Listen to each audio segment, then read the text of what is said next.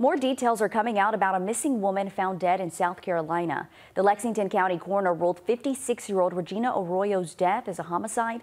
The coroner says they were called to the North Fork Edisto River in the Leesville area this past weekend for a body found in water. They identified Arroyo, who had been missing since November. Barnwell County deputies joined the search when authorities believe she may have been in the Palmetto State. Lexington County deputies will continue to investigate.